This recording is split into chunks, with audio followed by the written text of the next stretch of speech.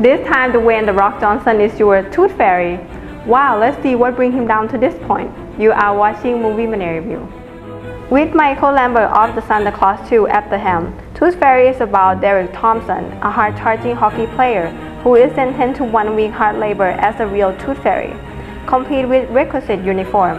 At first, Derek cannot handle the fairy work, but as he slowly adapts to his new position, he begins to rediscover his own forgotten dreams. Like Arnold Schwarzenegger before him, Johnson tried to show a soft side through his awkward reaction with children. In the past, Johnson has shown himself to be both a good sport and quite decent at light comedy, like his role in Be Cool that allowed him to play against type.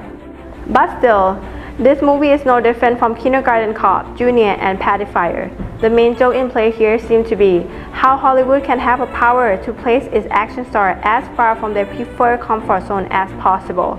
The Sound of Music Julianne Andrews in Agatha Fairy roles. She is back after a gap of 3 years in doing movies. Director Lambert is a veteran of television and seems to be familiar with the mix of fantasy and humor. Tooth Fairy delivers some positive messages about achieve your dream and childhood innocence. It's a film that holds something to appeal for all ages. We give Tooth Fairy 3 stars. Don't forget to stay tuned for next week. Until next time, thank you for watching.